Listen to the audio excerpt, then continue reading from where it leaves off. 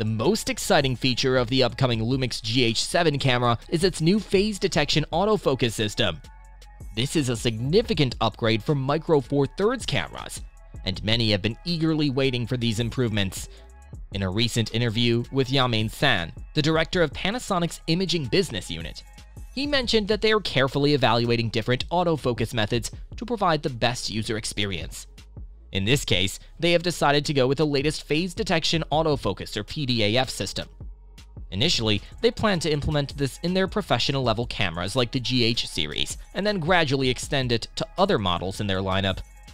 However, it's unlikely that other features of the GH7 will see significant upgrades.